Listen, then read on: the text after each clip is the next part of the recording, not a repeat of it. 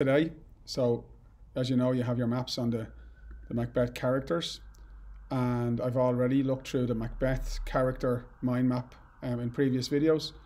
I looked at the witches. I did a video on the witches over the course of Easter, and we're going to look at Lady Macbeth's role today. And again, if you have these mind maps, really important that you try to use them to sharpen up your knowledge of the play, and then you marry that to the good practice of looking at past questions, understanding that the question won't be simple and straightforward, won't be, write an essay on Lady Macbeth's character, but understanding that knowledge of her character, she is a central character in the play, will help you answer whatever questions come up in the exam. And you have to be able to think on the day and to adapt on the day and have a strategy for writing essays. That's something that we've already done work on. So let's go over Lady Macbeth's character, okay? For me, her whole role in the play is as a foil for her husband, okay?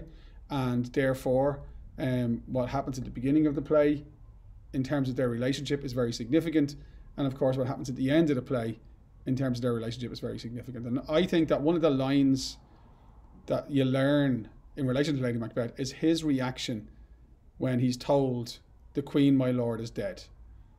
His reaction is, she should have died hereafter. And that line, delivered in such a nonchalant and uncaring and dismissive way, is, I suppose, the reason why we can feel,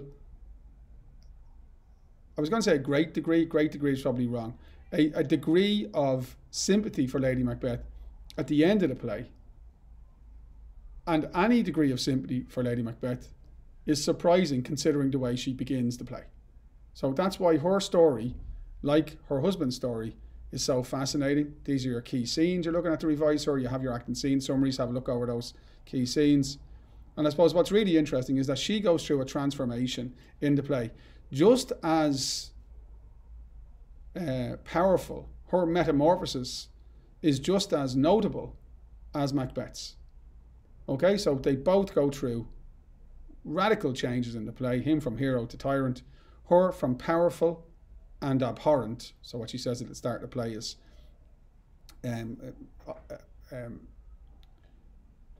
associated with corruption and evil and moral depravity, and we are repulsed by her.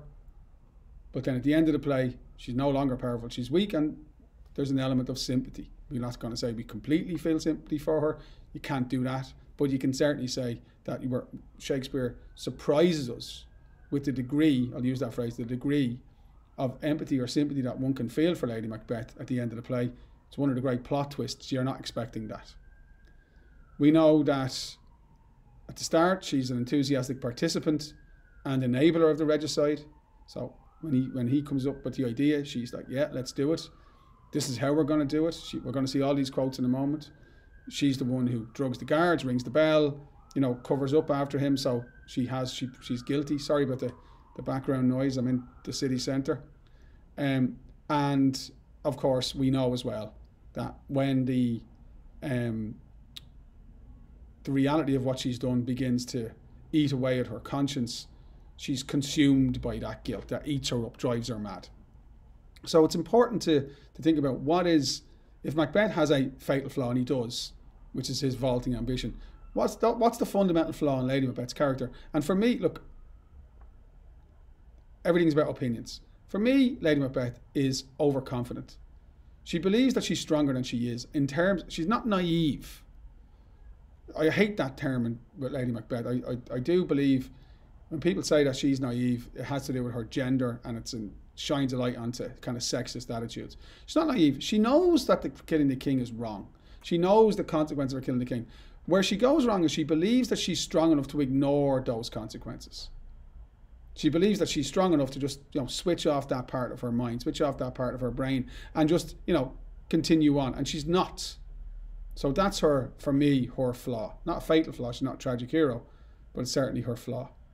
And let's get into the key moments in the play. I'll do 2 of these videos. I know you don't watch them for very long, so I'll do page 1 and page 2.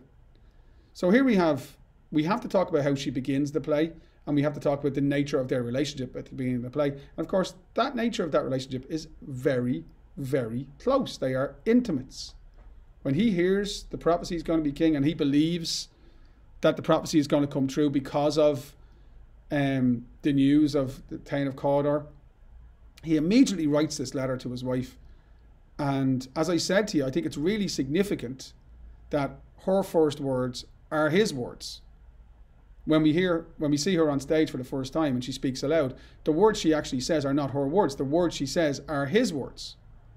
And she says, reading aloud his letter to her, "This have I thought good to deliver thee, my dearest partner in greatness, that thou mightst not lose the dues of rejoicing by being ignorant of what greatness is promised thee."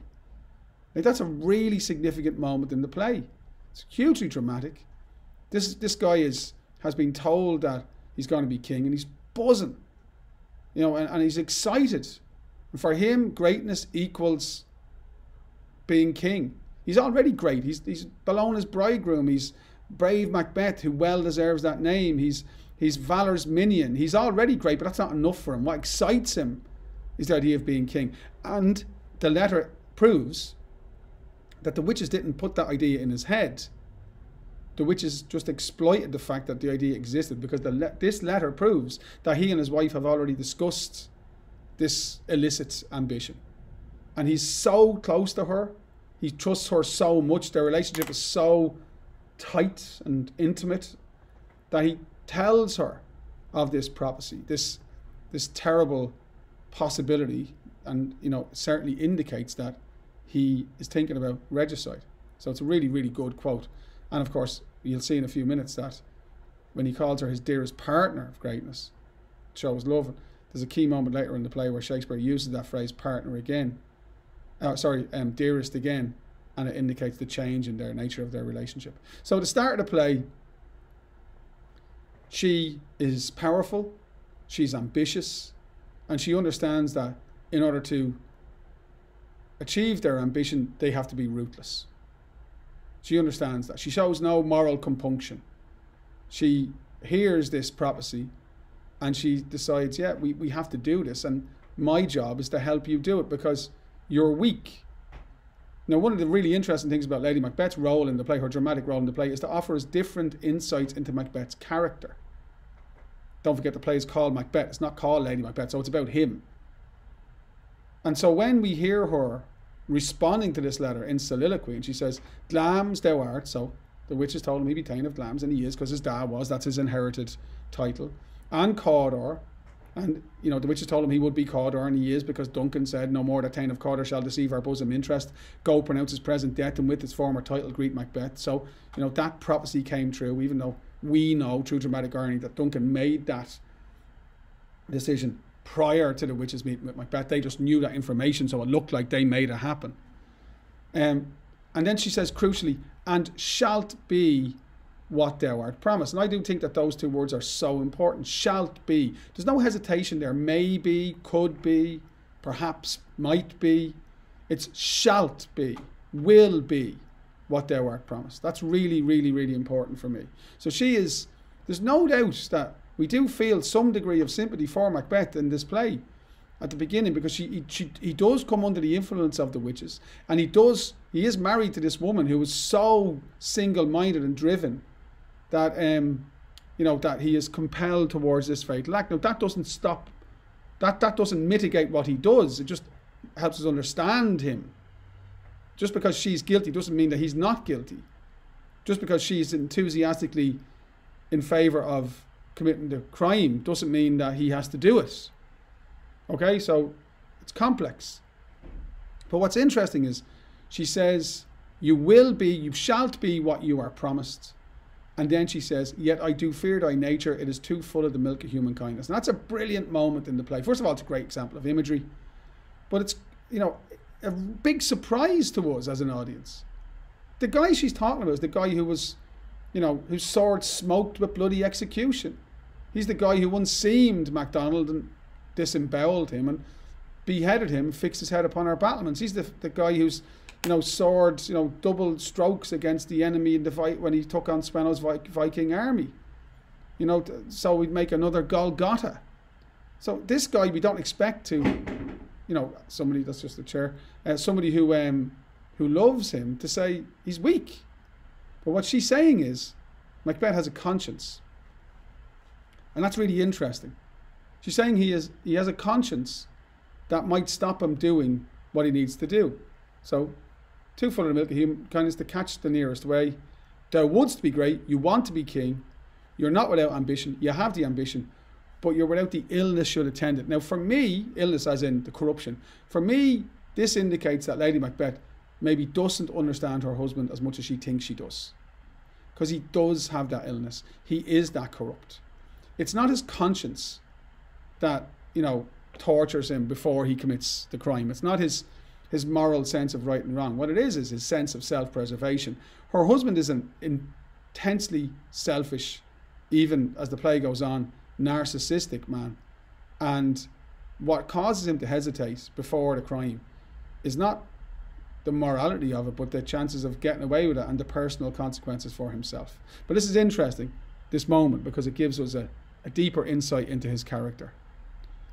We know that she is associated with the witches. And that's a very deliberate thing by Shakespeare. Adds great amount of tension to the play. And we know that that association is built in this moment. Hie thee hither, that I may pour my spirits in thine ear, and chastise with the valour of my tongue all that impedes thee from the golden round. Such an important quote. Every word of it. Hie thee hither, you know, it is reminiscent of the type of language the witches use. But really what it means is, hie means hurry, thee means you, hither means here. Hurry up and get here. She wants to see him. She wants to get a hold of him so that he doesn't waver and change his mind about what he wants to do. And she's very confident in her influence over him. And the imagery that Shakespeare uses is deliberately reminds us of the witches. Pouring spirits in his ear. That's an image of potions. But really what she's saying is, I have the words that you need. I know you want to do this, and my role is to help you do this. And I'm going to. So she's powerful, she's determined. And she has no apparent moral restrictions. She's, whatever needs to be done, she's gonna help him do it. And what she says here is really important. She describes the valor of her tongue. That word valor, really important. It's been used to describe Macbeth earlier in the play as a brave man, valor's minion, valiant cousin. And what she's saying is, my tongue has valor. In other words, I'm willing to say anything. I'll whatever it takes. I'll put myself in any danger. Or I'll say anything to get done what needs to be done. So yeah, twisted. Yeah, corrupt. Yeah, you know. I'm not sure I go so far as wicked and evil, but yes, certainly a malicious, you know, disturbing depiction of human greed and corruption. No doubt about it. Fantastic language, but certainly also fascinating. And then, of course, in that key scene, you have that wonderful soliloquy, in which she makes this speech about her conscience. And she, come you spirits that tend on mortal thoughts, unsex me here. Now, what does that mean? Take away my feminine instincts, compassion, love, caring. And then she says, and fill me from crown to toe, top full of direst cruelty. Make thick my blood. And then, for me, if you're going to learn one quote, Lady Macbeth, now all these quotes are important, but this one, stop up the access and passage to remorse. That's the key metaphor to understand her. So what she's saying there is, help me be something I'm not. Help me be a person without conscience. Now that means that she has a conscience, but she thinks that she's going to be strong enough to ignore it. And she knows she'll need to ignore it because her purpose, her aim, which is to help her husband become king through regicide, is fell. And fell, as you know, means evil or wicked. So she knows what she is, and she knows what she's not. And she knows what she wants to be. She wants to be the queen. She wants to be the wife of the king. She knows that she is a woman with a conscience, and that will stop her and him achieving their goals. So, she wants to be without conscience, or she wants to have the strength, or she is determined to have the power to ignore that. And that's what that brilliant metaphor, stop up the access and passage to remorse, means. So these opening scenes with her, they are really brilliantly written and very, very memorable.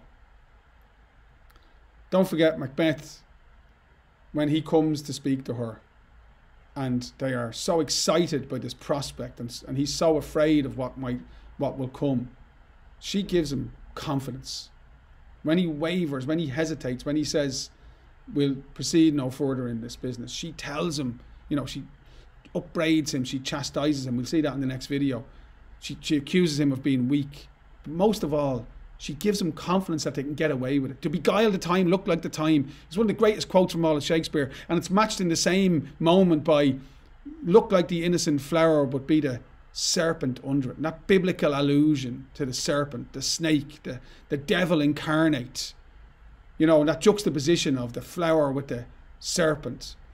Pretend to be his friend, pretend to be loyal, but be ready to strike. You know, beguile the time, look like the time. So if you want to fool people, pretend that you're loyal, and then they won't expect the act of disloyalty. So she's wonderfully, the language she uses is striking. She's boldly immoral. She's determined to use her words to help him do what he, not to make him do anything, but to help him do what she knows he wants to do. And then she gives him that sense of, look, stick with me and you'll get there. You shall put this night's great business into my dispatch, means leave it to me. I will look after everything. And she does. She comes up with the plan. She drugs the guards. She takes their knives and puts them in for Macbeth to use. So she is responsible. She is guilty. She is deserving of punishment. Of that there is no doubt. The crucial thing is that her guilt does not absolve him of his guilt. So when we see her like this, powerful and influential, and we're writing about his character, we can talk about feeling some sympathy for him because of the influence of his wife. But we should not say that's her fault that he does what he does.